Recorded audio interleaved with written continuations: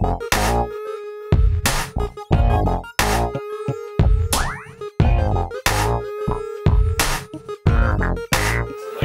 have big control. Thomas always would help us out on stage even when he wasn't head coach. You know, overall he's pretty good. You know, he's pretty smart. I've worked with him in the past before. He used to be like a former pro player too. I don't see Thomas changing the way we play the game. I think everyone is very happy with how we draft and how we play as a team. I think overall he's a pretty good coach and he's smart, and you know, we're just trying to do our best.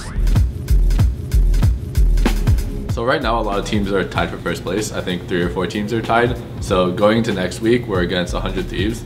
We want to be able to beat them to obviously take first place for ourselves and kind of separate ourselves from the pack. Against 100 Thieves, I guess our main concern would probably be they have a new jungler in Onda, so that's interesting. I more genuinely would respect Meteos more, but they made this swap to Onda. Just experience that they have. Meteos has a lot more experience, but I don't think it'll affect Onda that much just because the leader of 100 Thieves in Afromuz also has a ton of experience under his belt. I feel pretty confident by myself. If I just play normal, I should be able to beat him. I think their duo lane is really strong. Cody and Afro are really great players, but other than that, they have a pretty underwhelming rest of the roster, in my opinion. Should be just a normal game, I feel.